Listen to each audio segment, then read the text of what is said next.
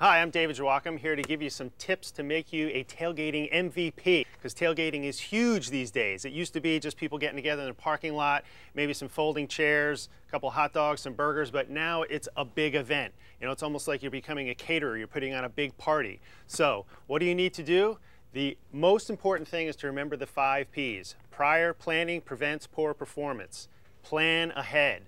And that goes to everything from the gear you're going to need to the food you're going to have on your menu. You don't want to be scrambling on game day to get all that stuff together.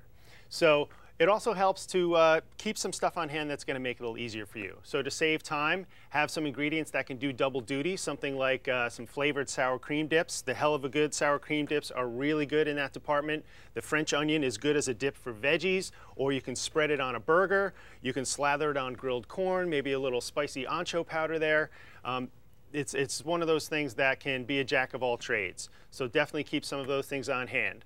And then for the main meal, you want to have some options for your guests. And people are trying to eat lighter in some cases, so put an array of things out. You know, have some adobo marinated chicken breasts. This is a great tip from Qdoba Mexican Grill, to have all of these ingredients out for your guests so they can put together their own tacos or burritos.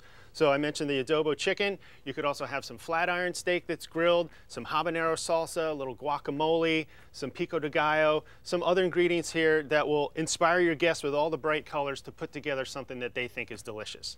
And you can go to qdoba.com for more recipe ideas, or if you're just a little tired of all the planning you have to do for your party, have them cater the whole thing. That'd be even easier. Some other things you want to think about.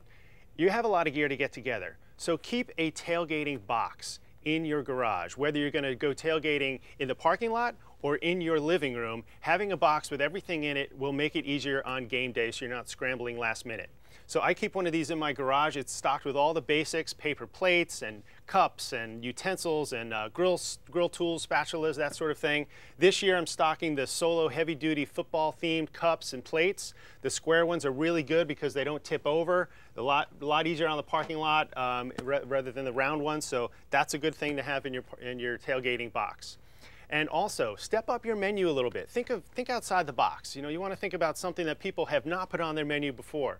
My book, Fire It Up, has more than 400 recipes for things that you might not have thought to put on the grill, like grilled watermelon and grilled glazed donuts with chocolate espresso sauce. Really easy, but completely delicious, and something that will surprise and delight your guests.